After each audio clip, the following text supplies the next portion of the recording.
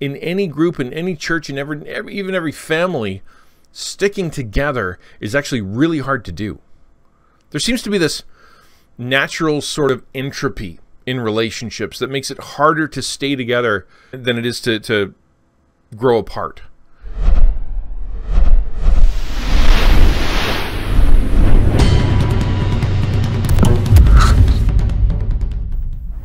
We're still in our study of the Apostle Paul's letter to the Philippians, so let's start by reading today's scripture in context from Philippians chapter 2, verses 1 to 12, which says, "So if there's any encouragement in Christ, any comfort from love, any participation in the Spirit, any affection and sympathy, complete my joy by being of the same mind, having the same love, being in full accord and of one mind." Now, if you recall last week, I said in chapter 1, verse 27, that it marks a change in attitude, a change in tone in Paul's letter. I equated it to when you were leaving home in your first car trip after you've gotten your driver's license, and the conversation tone sort of shifts where it goes from like, "Oh, you're gonna have such a great time, boy, it's gonna be a wonderful trip," and all of a sudden your mom, your dad, your guardian looks at you dead in the eye and goes, "Okay, but seriously." And then they give you a bunch of warnings and reminders that, you know, about you and the car and the trip and all the rest of that stuff, things you need to take seriously. That's sort of the tone that changes in verse 27 too. Paul knows this might be the very last letter he ever sends. And so in our verses today, we see the Apostle Paul, very much the father figure for the Philippian church, kind of do that get serious tone about some stuff they need to remember. Last week, it was live a life worthy of the gospel of Christ, which is a very individual reminder, right? If he was preaching, he'd be scanning the crowd, kind of looking into everyone's eyes and saying, okay, as you live, whether I'm here or not, no matter what happens to me or not, whether I'm here to watch you and babysit you or not, each one of you needs to live a moral and upright life that honors God. And you look at them all. But then, in this next part, he moves from individual to corporate. He goes from telling each person talking to the whole group, where in the second part of verse 27 he tells them to stand firm in one spirit with one mind, striving side by side. In other words, as I said last week, his encouragement is the same as any parent would give to any group of kids that were heading off for the first time, unsupervised: be good and stick together. Last week we talked about the be good, but today we're going to talk about the stick together.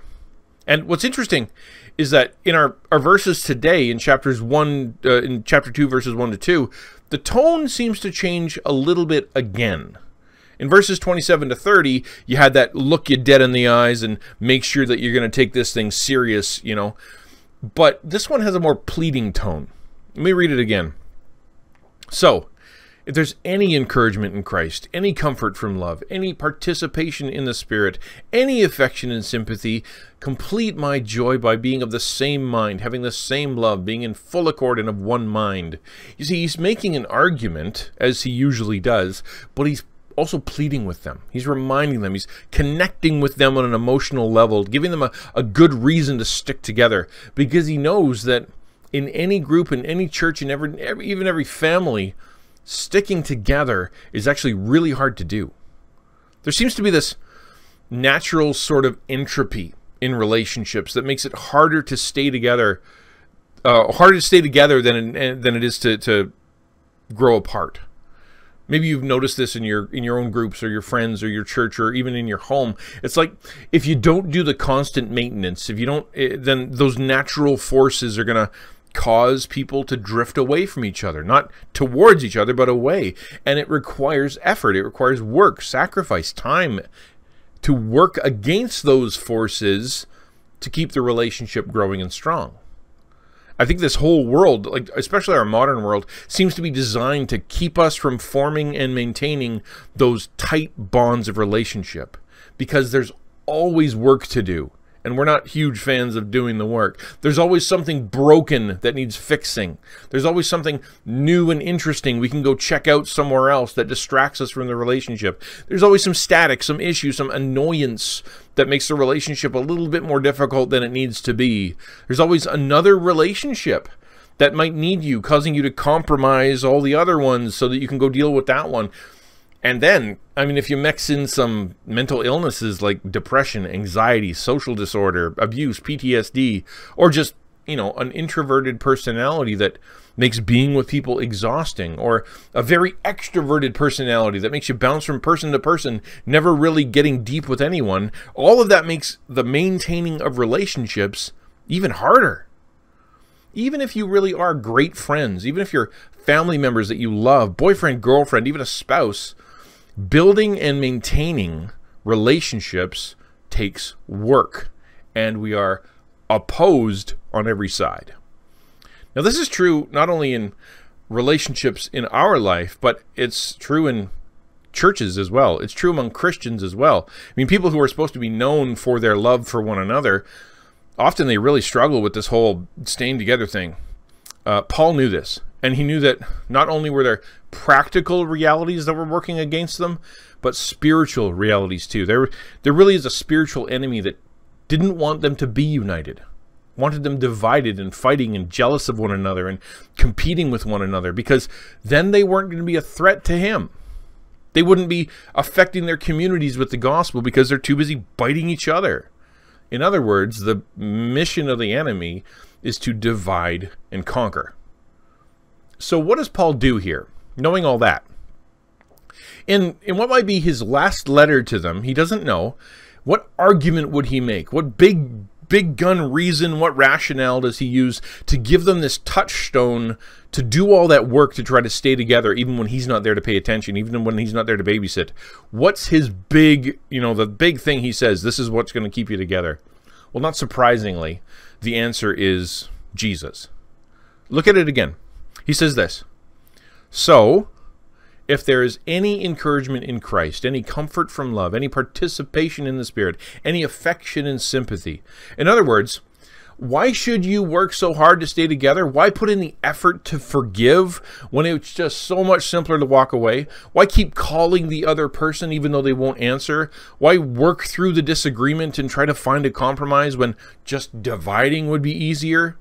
Why spend so much time and effort and sacrifice and energy and risk to try to maintain that relationship when everything in the world and a lot of stuff inside of you and even people that you care about tell you, you don't need to do that. Your feelings matter more, and you know that even if you work it out, something else is going to happen. Why put in all the effort? Why work so hard? Well, the reason that is given is simply this. Ask yourself, how does Jesus treat you? When you were difficult and discouraged and complaining and selfish, how did Jesus treat you? Well, he encouraged you. He met you in your misery. He sat with you. He lifted you up. See, he didn't have to. He's God. He does not need you in his life. He is perfectly sufficient unto himself, and he gets nothing from you by taking all that time to work with you, all that time to comfort you and be patient with you and heal you and forgive you, and he gains nothing because he needs nothing. But he does it anyway because he has chosen to love you. Despite your miserable nature, he loves you anyway. And so Paul says, if you've ever been encouraged by Jesus, go encourage others.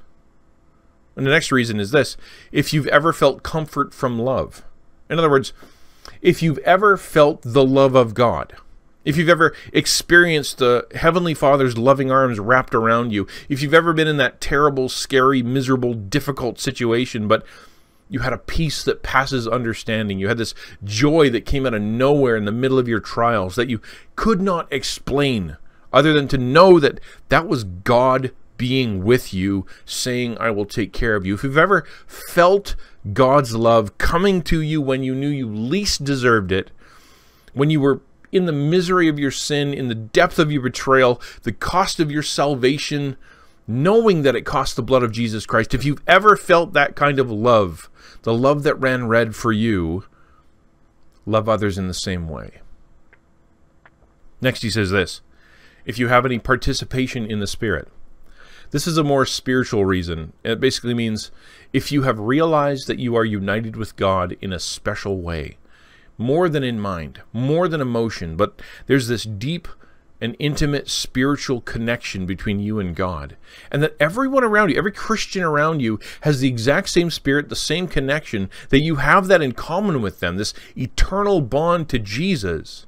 If you know that you are an adopted son or daughter of God through the power of His Spirit, see others as well as having that same connection.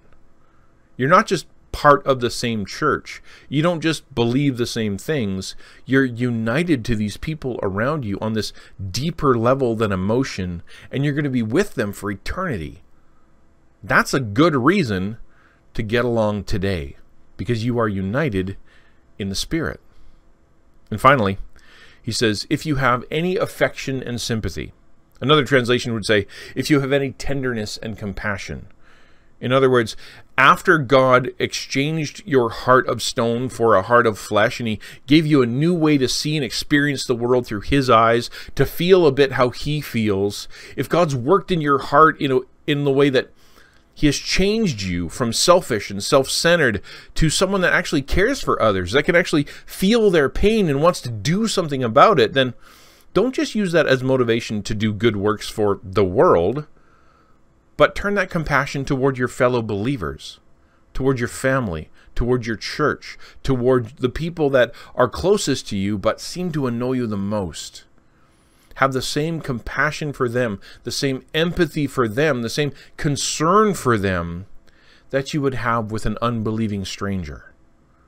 Why would you grant the world such grace and patience and kindness, but then not do the same for your brother and sister in Christ, not do the same for the people that's closest to you?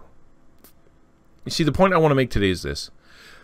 The whole world is trying to draw you away from people that you love and people that love you, from people you've committed yourself to and have committed themselves to you, and from gathering together as believers. The world's trying to pull it all apart.